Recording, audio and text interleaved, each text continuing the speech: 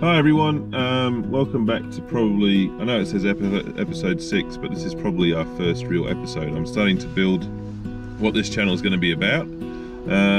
Obviously I'm Craig from Ningaloo Ecology Cruises, our glass bottom boat business. And I'm here now, I'm sitting in the car, but I'm here at the Ningaloo Foundation Exmouth Research Lab. So yesterday they had an open day, and during that open day they had some corals that they'd gathered from the reef in different tanks, and in those different tanks they had different temperatures.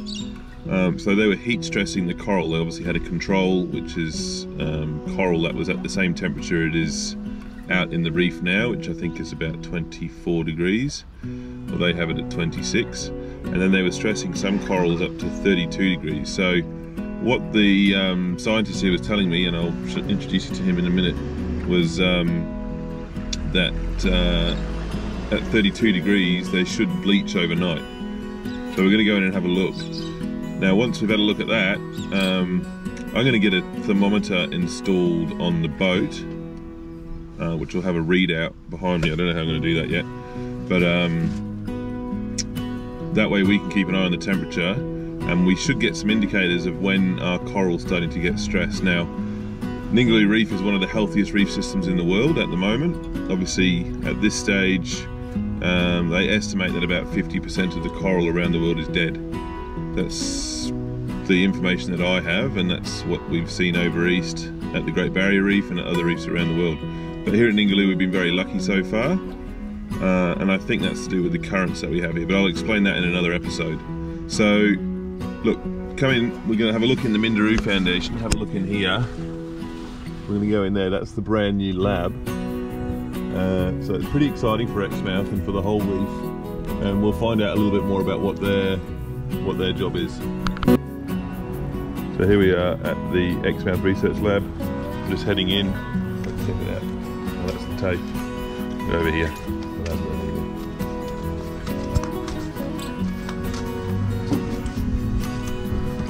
They're locked. Oh well. Alright, so we're going into the controlled environment room here, and here they've got a lot of tanks. You can see they've got coral in these tanks here. It looks very blue, that's just the type of light that they've got on there. And they can change the lighting conditions. Obviously they can control the temperature in these tanks as well.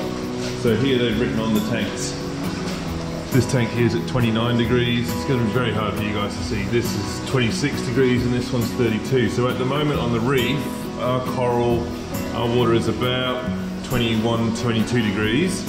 Now this one here, these were harvested a couple of days ago. So this one here, they've had it at 32 degrees yesterday, and you can see some of the coral at the front here. This coral, in fact most of this coral died and bleached overnight. There are a couple that survived. This one at the front here looks okay, and the one in the back corner there looks okay, but 32, so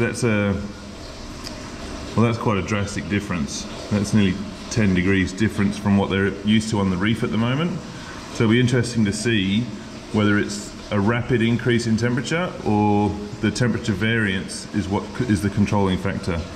Very hard for you guys to see, but I'll try and zoom in a little bit there.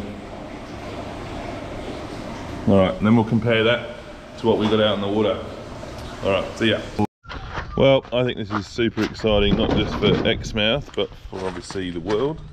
To have such a facility here, it's going to be great for us. We can access some really smart people that know a lot about coral, and they're going to learn more about coral while they're here.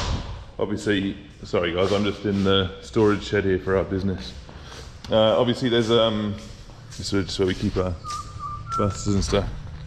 Obviously there's going to be a lot learnt and a lot to learn, but we're just going to keep an eye on the reef.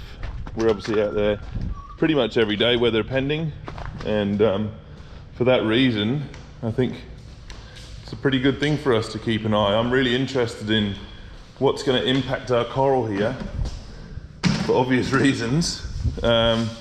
What's going to impact our coral here and what's going to help look after it. I'm also interested in why Ningaloo's been one of the healthiest reefs in the world. Obviously a lot of reefs are experiencing coral bleaching, and I've got a theory about that. I did run it by one of the coral experts there yesterday, but I'll run you guys through that in another episode. It's to do with all the currents. We talk about it on our tour as well. All right, guys, thanks for watching. Like, subscribe if that's what you're into. If you're interested in seeing more of this kind of stuff, let us know. Obviously, I'm not a scientist. I'll give you a bit of a background on me on another episode. I'm a steerologist. I drive boats, but I do love the reef and I do love the place I live. I've lived here for 20 years and I've built a deep respect for this place. So hopefully you guys will come along and we'll check out and make sure that our little home stays protected. Thanks, guys. Bye.